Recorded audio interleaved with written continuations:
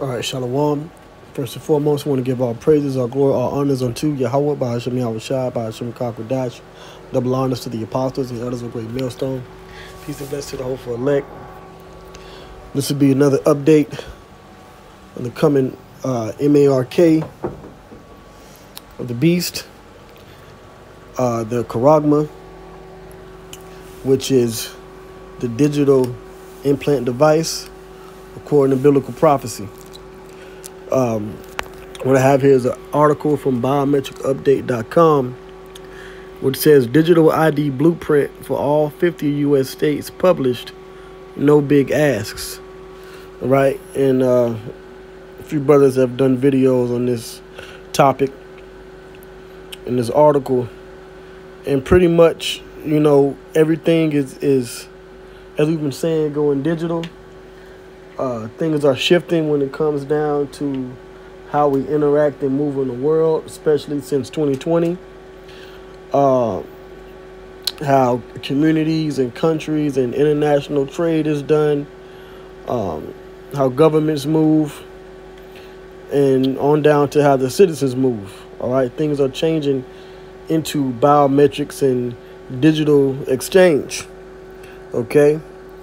I'm going to get into it now. It says a crowd of major corporations doing business in the United States is encouraging state governments to enact 6 policies considered by industry insiders vital to establishing a national secure digital ID regime. Okay?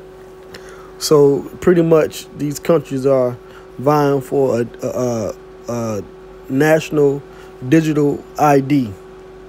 Okay? Not the conventional way of identification, not the current way of identification, but a national digital ID regime. So this is something that is ongoing as a rulership, all right, a regime.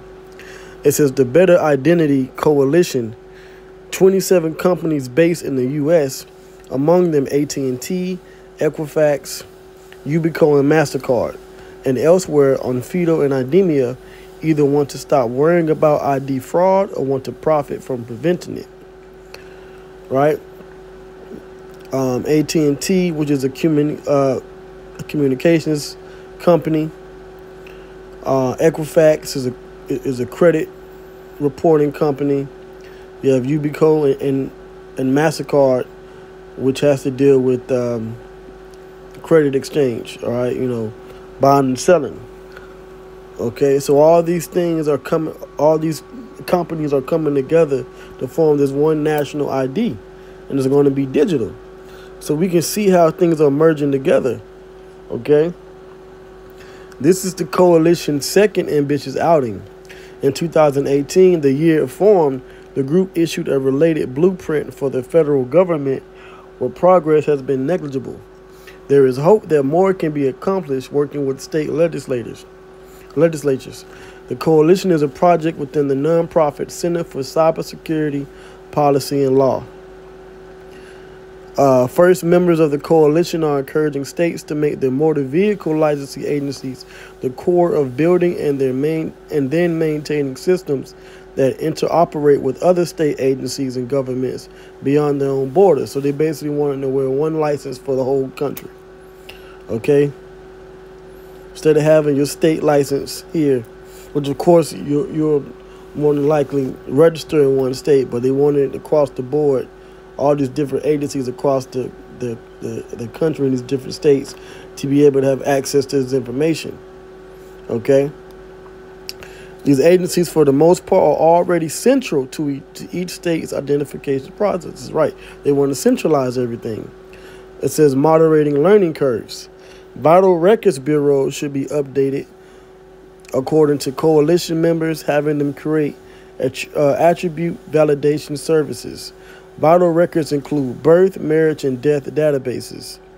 Third, state officials have to overcome fear, uncertainty, and doubt of ID innovations that can get the most residents in digital ID programs like mobile driver's licenses. Yeah, I believe in Australia they have a mobile driver's license. You can pretty much pull it up, you know, your license, you know, digitally.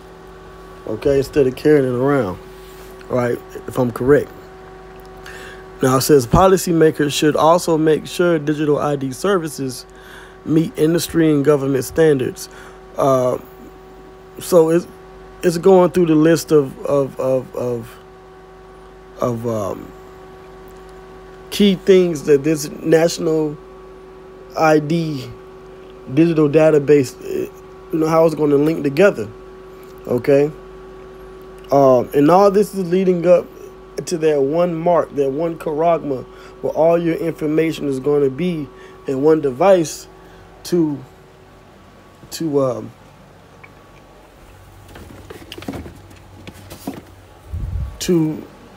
pretty much be a one-stop shop for anything that how the government wants to identify you.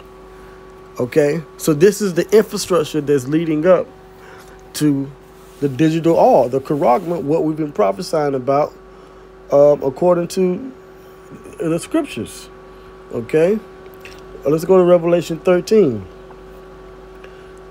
and 16. And he causeth all, both small and great, rich and poor, free and bond, to receive a mark in their right hand or in their foreheads.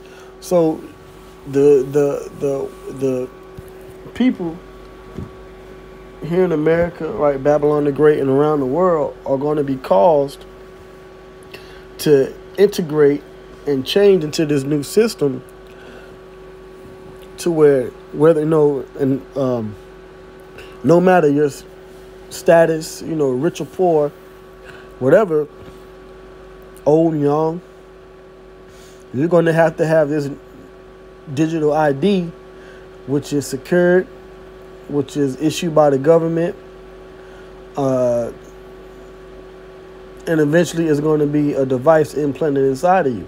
I mean, the technology is already there. These other Israelite groups can deny it all they want to, whether they juiced in and or not. It's here. Okay. Excuse me. All right, it's here. It's just a matter of time before the shift actually goes live and takes place. Okay. Verse 17, and that no man might buy or sell save he that had the mark or the name of the beast or the number of his name. So you won't be able to move in the system unless that this system and this digital ID blueprint, this national ID system, national secure digital ID is established and you're taking part in it. Okay, that's how you're gonna be able to buy and sell and live and interact in the world in the coming future. Okay. Let's see here. All right. Now this is dealing with digital payments from fintech.global. It says Universal Digital Payments Network unveiled at Davos. And this is what's going on now. This Davos meeting. It says a universal digital payments network for stable coins and CBDCs has been launched at the World Economic Forum in Davos. Okay? Or the World Economic Forum, excuse me. All right? So this shift is happening. Okay? Have an ID system where they can have MasterCard and Equifax or credit, all your medical records, birth certificate, everything is established. And then how you're going to actually buy, like what's going to be the new system for buying and selling the currency, a universal digital payments network. That is being put on the books. Okay? I'm going to read this here. It says, according to FinExtra, the network unveiled at Davos aims to provide interoperability. There's that word again. Interoperability between these digital currencies. Right? And I believe this used the same word too. All right? Interoperable. Okay?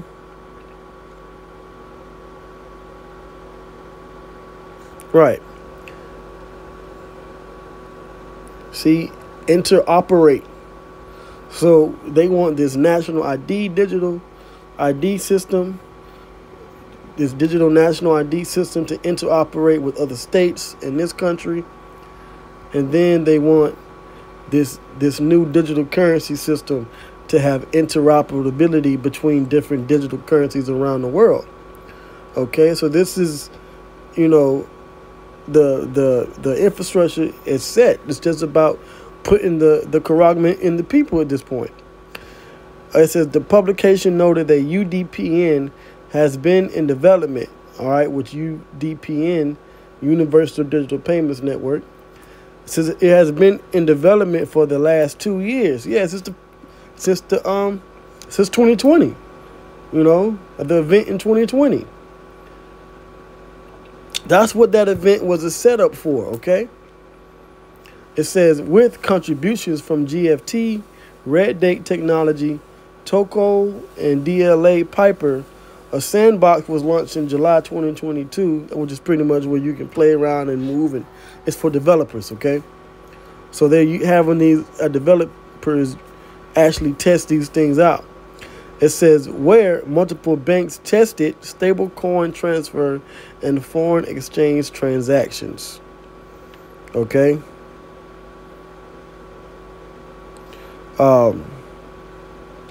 This is a short article. Let's see here. Where it says, the UDPN reports that several Tier 1 banks will participate in a series of POC use cases throughout the rest of this month to demonstrate how UDPN could be used to solve current and future challenges in integrating digital currency in a daily business, banking, and payment scenarios. So they're testing this thing out. You know, it's going live and being tested, and soon it's going to go public. The first two of these proof of concepts will involve two global banks testing UDPN's digital currency, cross-border transfer, and swap transaction capabilities. This is why the prophecy says this here about no man might be able to buy or sell, because you're going to have to be linked into this system. Okay? It's going to have to interoperate between your digital currency in this country and a digital currency in another country, which we have other countries like Japan, China, India already testing out and using digital currencies within their own scope of use, you know? Let's see here. Now I'm going to finish this out. It says, and how the critical travel rule can be easily implemented on the UDPN between two financial institutions for anonymous stablecoin transfers. GFT CEO Marika Lule said, the purpose of UDPN is to investigate a potential alternative to existing payment systems. Why do they need an alternative to the existing payment system? Because they're going to crash the U.S. dollar in the currency, and they're going to change everything to a new currency where the elites have control. The elites of Esau want control. Okay? It says, by enabling, once it gives that word again, interoperability between fiat-backed tokens, such as the U.S. dollar, of stable coins, and regulated protocols. The decentralized approach and geographic breadth of participating firms, combined with the advanced technological solution deployed for these trials, set this network apart. Right? They decentralize it, and then they're going to centralize it. It says, Ocredo, an open data platform that merges open data, open banking, and credit bureau functionalities, has entered the UK market, which the UK is a part of the beast. Okay? So this is what they're doing. This is what they're talking about in these meetings, man. How are we going to get the charagma out there to the world? Let's put things in place now. Okay? So things are really moving coming into 2023, the hopeful year of all the prophecies being fulfilled, you know. But with that, you know, I'm going to say, amen, you know, when this device actually comes and they, you know, are put it inside your body, man, don't take it, okay? Because there will be a judgment from Yahweh Shai. All right, you will be destroyed. So with that, all praises go to Yahweh Ba'Shem Yahweh Shai, Ba'Shem Rakah Kodash. Double honors to the apostles and elders of Great Millstone of the Zedifying. Shalom.